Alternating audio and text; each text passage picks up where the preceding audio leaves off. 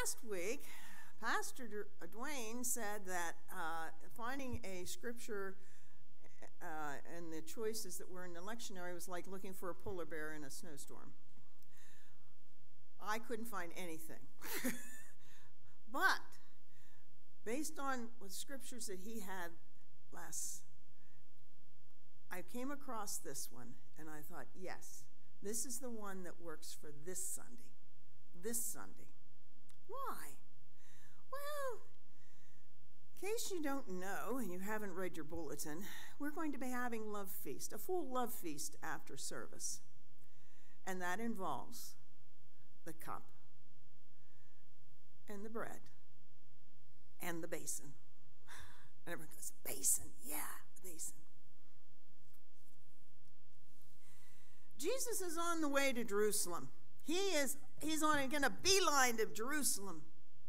And he has talked to his disciples before. He says, now listen, I'm going to tell you what's going on. And he laid it all out for them. And it's like someone mentioned to me this morning, people sometimes just don't listen.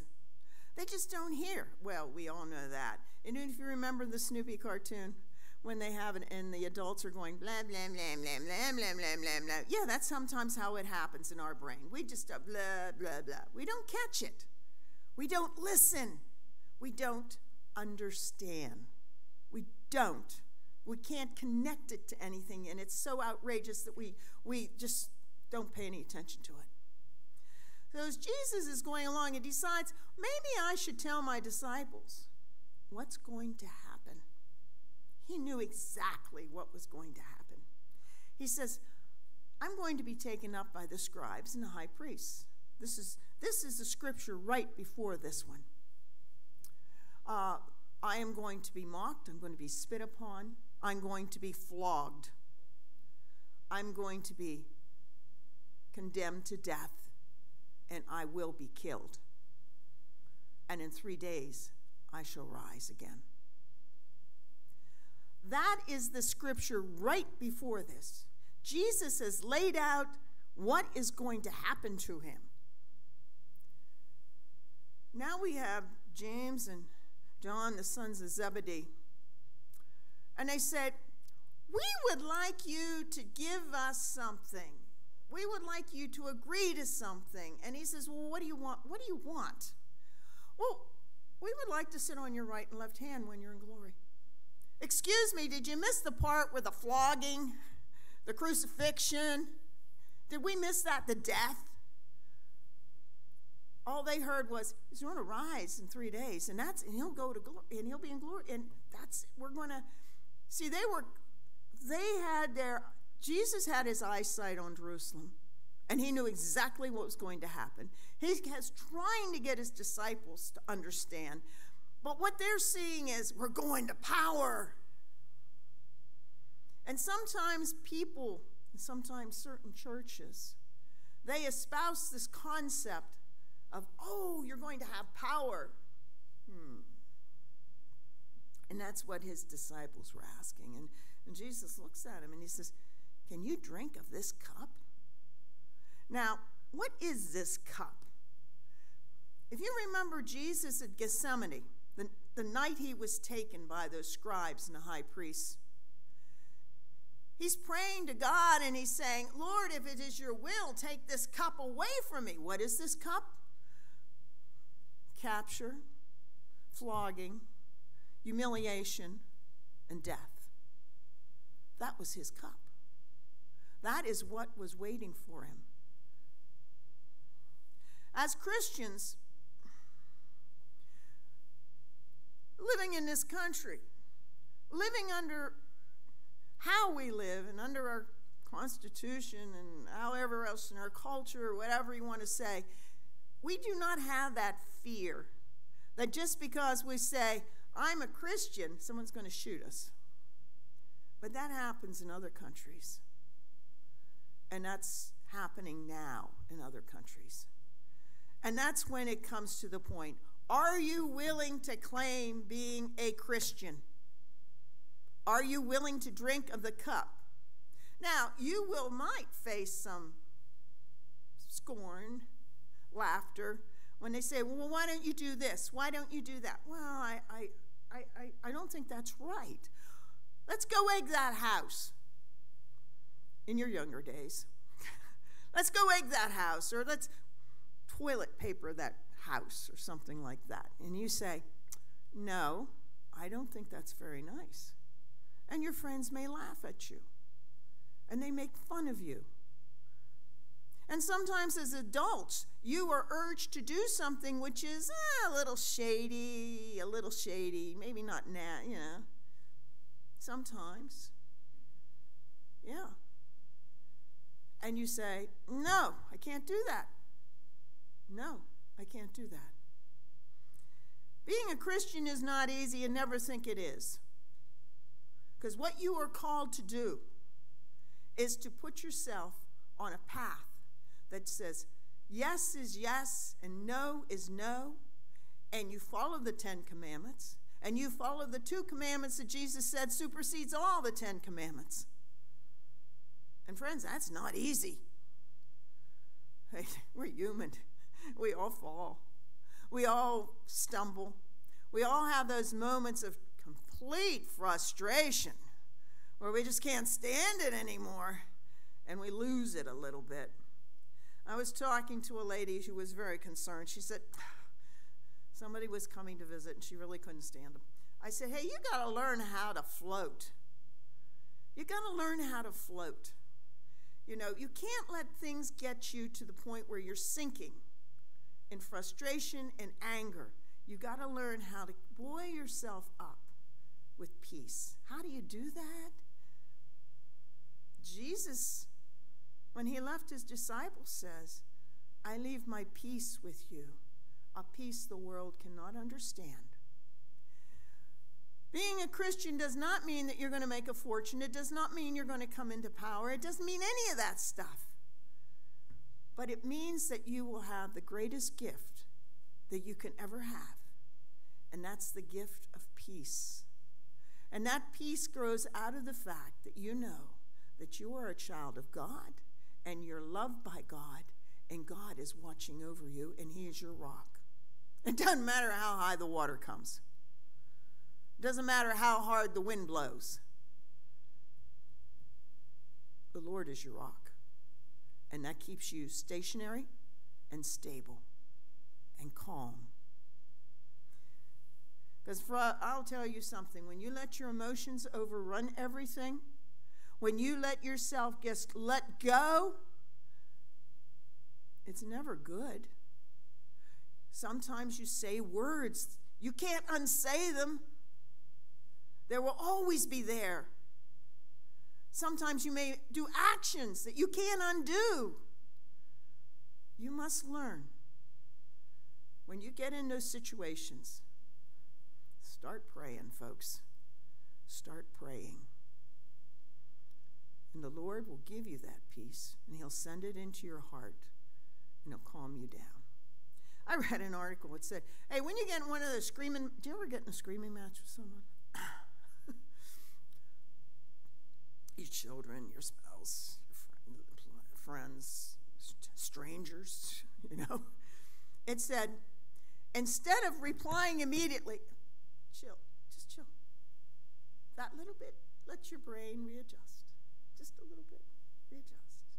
That's what you got to do. Readjust. And you will find peace. You break that cycle of anger. When you can break that cycle of anger and frustration, then you can come into reconciliation and you can come into peace.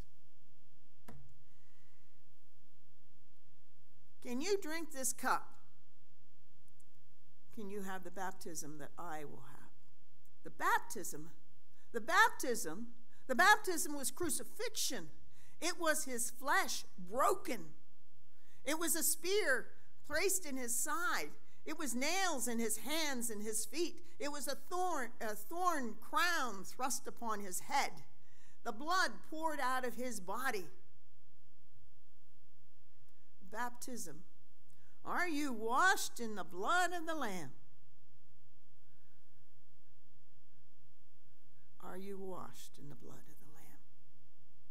We do not we baptize with water. We baptize with water to cleanse the outer body. But we ask for the Spirit to enter into us internally and help us to cleanse our thoughts, cleanse our actions, our moods.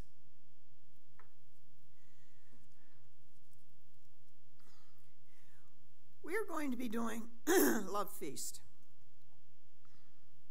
And the Love Feast is a couple parts. And I will tell you that in the old days, it took a week. Took a week to get to Love Feast. Took a week of preparation, preparing yourselves to go to Love Feast. And if you go to Ogwick Church of the Brethren, I was down there once, and they said, you know, when we went upstairs, we found all these cots.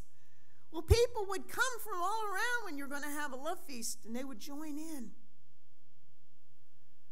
From community, other churches, they would come in, and they would have this fellowship all week in preparation for Love Feast.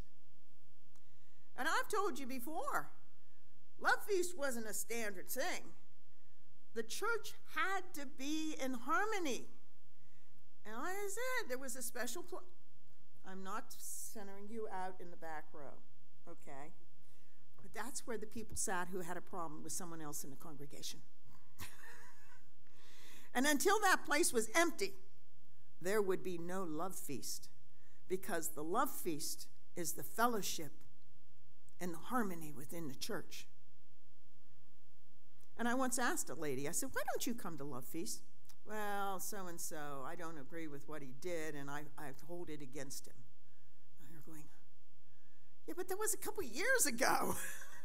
Let it go. Get on with it. He's a brother in the church. We have to, you know how it is with families. Sometimes you have to give people leeway. They all have their peculiarities.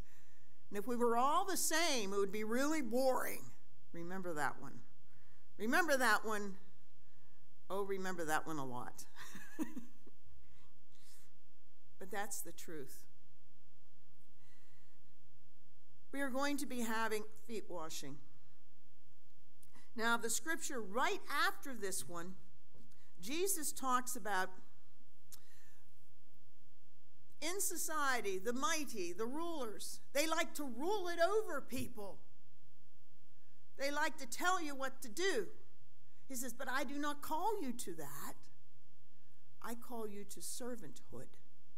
And you remember when Jesus knelt to wash his disciples' feet, they said, no.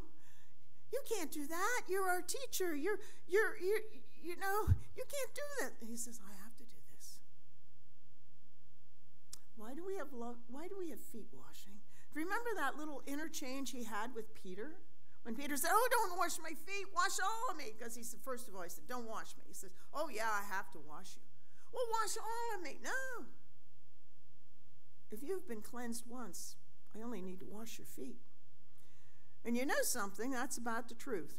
Because in the life, if you take a bath and you start walking around, what's going to get dirty? Your feet. Well, we have shoes now, I know. But in those days, they had sandals, and they would collect dirt like anything. You know, you're going, and the roads weren't paved. They didn't have PennDOT, you know, so they just had these dirt roads and cobble roads, and you know everything else the animals let out, and it dries up, and it turns into dust. It was filthy, man. It was filthy. Now, their feet got dirty. And Jesus says, I wash your feet. I cleanse. I cleansed you. For Christians who have been baptized, the washing of feet is just a renewal, a remembrance of that baptism. But as we wash each other's feet, we also remember we are called to be a servant to each other, to serve each other. Do not ever put yourself above another. Don't do that. It said the greatest of you must be the least of you, must be a slave to all. If you want to be first, you got to be last. This complete servant is what we are called to. And this is a reminder. What is Love Feast?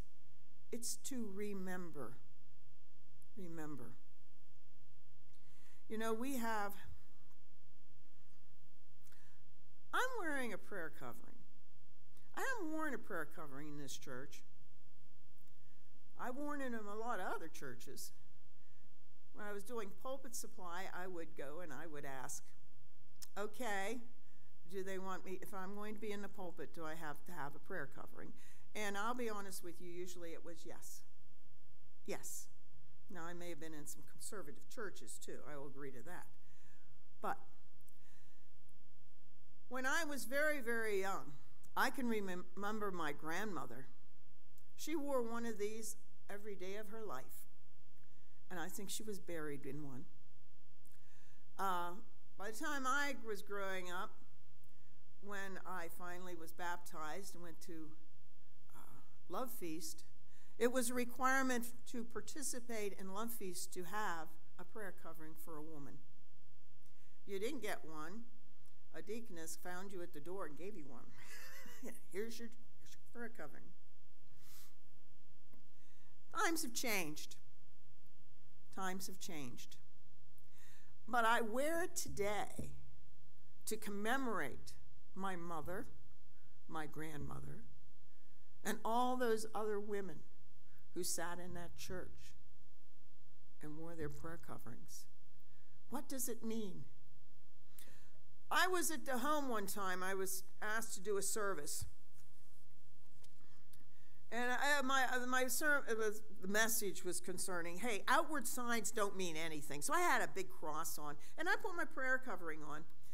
And I was, greeting the ladies, the older ladies, really old ladies, and as my husband said, you're old too. I said, yeah, but I'm not that old yet, And I was looking at her, and I was saying, how are you? And she says, what church do you go to?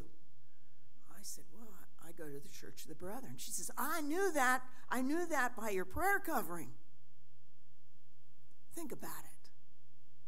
Think about how people can identify you, and they have an expectation of your actions, of who you are, of your character, based on what you wear. It shamed me. It shamed me. And I said, thank you. But I wear it today to remember. Why? Because what we are going to be doing after service is a remembrance, because we have to remember. We have to remember who and what we are and what was the price paid. And like those disciples, we got to ask ourselves, are you willing to drink of that cup? Are you willing to change your life 360 degrees? Not to be in this culture, not to be in this world, but be in fellowship with each other in the church and in the greater church, and call yourself a Christian, a follower of Christ.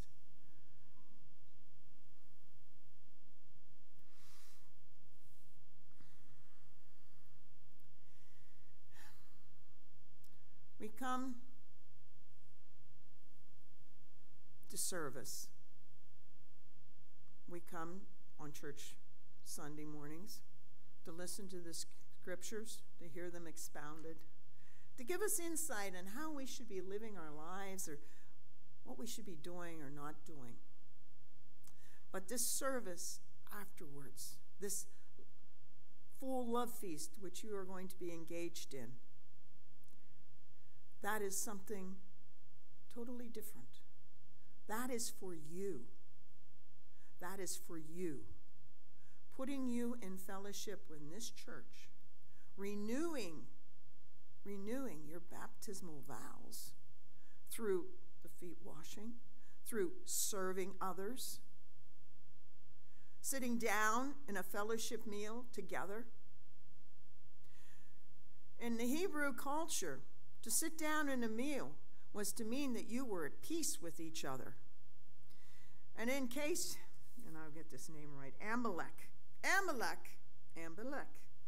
He wanted to make a treaty with Isaac. And they came to make this treaty. It's out of Genesis. And to seal the treaty, they ate together. By eating together, it sealed the covenant, the treaty that they had made with each other. The same happened with the Gibeonites. That was when, it's out of the book of Joshua, they were sort of trying to clear the land, the promised land.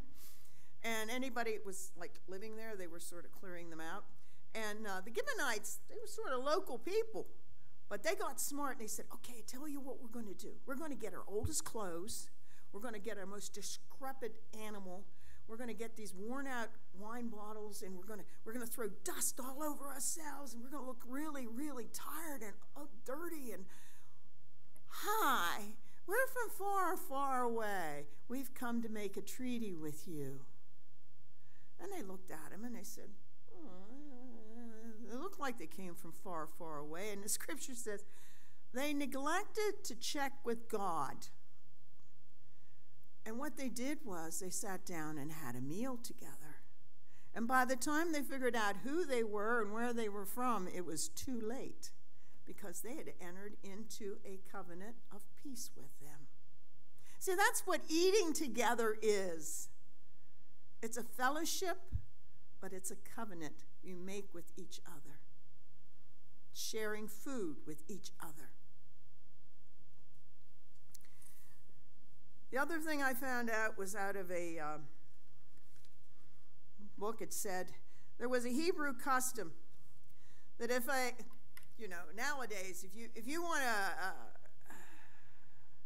ask somebody to marry you, you get down on one knee. No, that's not how they did it. They would get a cup. They would put some wine in it. The man would put some wine in it, and he'd offer it to his lady friend. If she chose to drink out of it, they were betrothed. And then he would drink out of it. They were betrothed. That was a covenant. A covenant is an agreement. A covenant is where you put up something, they put up something, and you make an agreement. Yeah, that was a betrothal. We are going to take of the cup. We are going to eat of the bread. And we must do these things so we can remember who we are and what was sacrificed for us.